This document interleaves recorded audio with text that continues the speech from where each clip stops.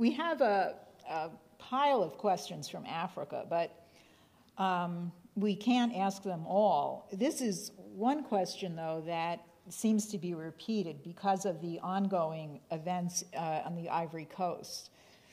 And the questioner is asking on behalf of a university group, and he says, Mr. LaRouche, I wish you would somehow help us to understand how French military intervention in the Ivory Coast at this point is lawful.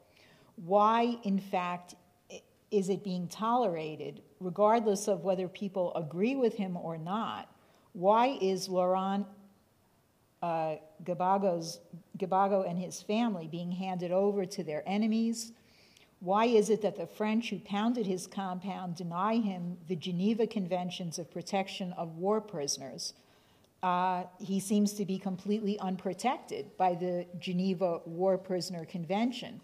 Obviously, this is not a question which solely applies to the Ivory Coast or to this gentleman, but the reason why we ask it is because it does in fact seem that when it comes to Africa, no international law is respected either by the UN or by any member nation. Please respond. One has to understand that Africa is a colony of the British Empire. And the idea that some other nations like France think they have some influence in that empire is nonsense. And the French Empire in Africa was developed largely by a British agent called Antecedent Mitterrand, Napoleon III. This system developed that system. That was where the French Empire really developed.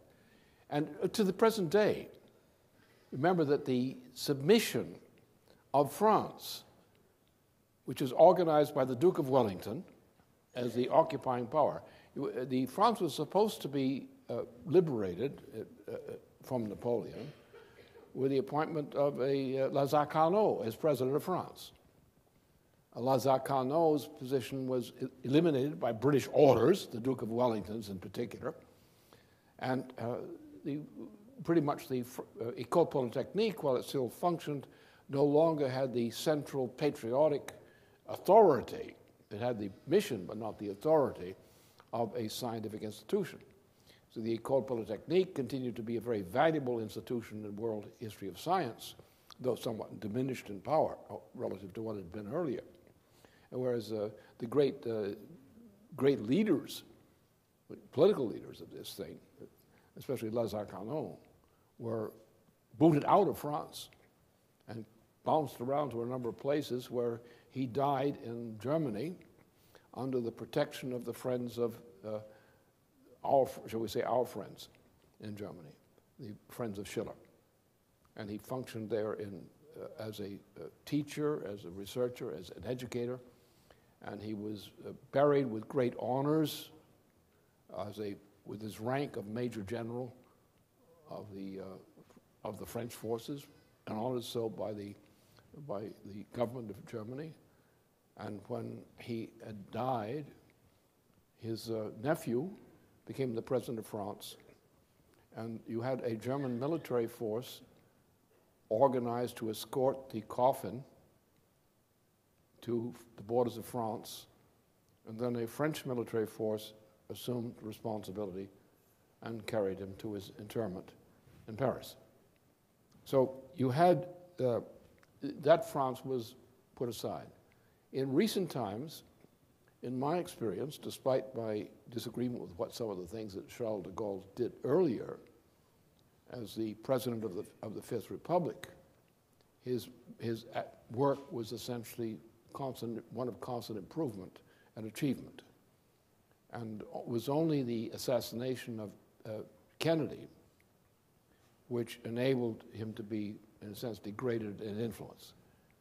My experience with de Gaulle personally came after his death in my enterprises in France, where I had a great number of friends among the French veterans of the de Gaulle party, de Gaulle faction, and also acquaintance with Mitterrand, who was a British agent, as the British told me in London.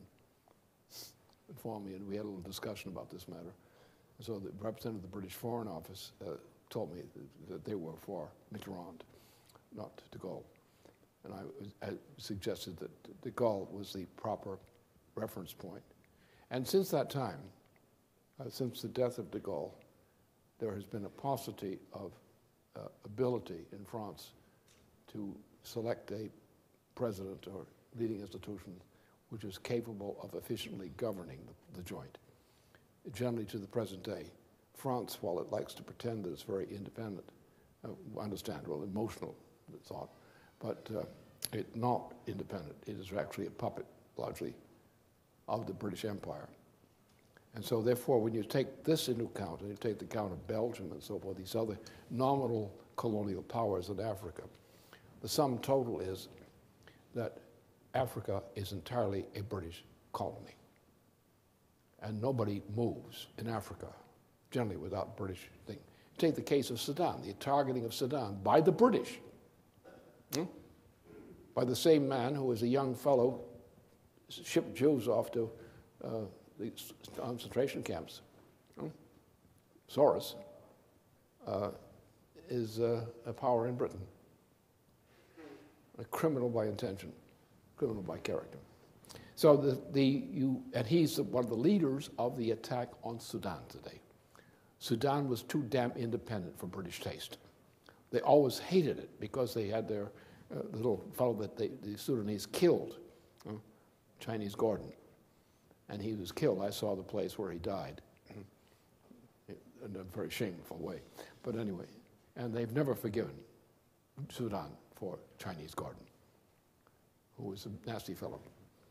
So in Africa, the problem is that the British Empire treats Africa with U.S. consent as a British colony.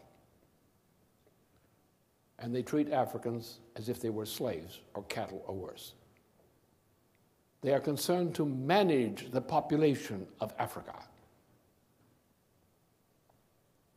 murderously. Every British leader is potentially ready for a Nuremberg trial on the basis of what they've done in Africa and are continuing to do. Soros, particularly. Soros is the man who, as a youth, got a job hiding his Jewish identity and giving people their travel notices to the death camps. And he is now a leading British official involved in the affairs of the United States, involved in the affairs of Europe. And he has not improved by any means what he was when he was passing out travel notices to Jews being sent to destruction. And that's the kind of problem we have to understand. We have to get rid of the British Empire. The problem of saving Africa is just exactly that nature. We know that if we do what we can do with the reorganization of the United States and Eurasia, what we can do with Africa by putting in high-speed rail systems and power systems, nuclear power systems and so forth, into Africa, we can create a system of infrastructure in Africa which has many rich resources, under which Africa can tap its own rich resources and begin to introduce industries which are based on a platform, agriculture and industry. Africa is one of the great food-growing areas of the world today. With this kind of development, Africa can become the source of food for much of humanity. It needs a transportation system, it needs sanitation, it needs a power system. It needs freedom, because without freedom, people cannot develop freely, cannot develop the technologies. But if we act to crush the British Empire and its puppets and fellow travelers, and act to provide Africa with the development of the essential infrastructure it requires, like this idea of rebuilding the water system in Africa. That thing in itself will make Africa a jewel of future generations. but you have to get rid of the British Empire first, or it won't happen.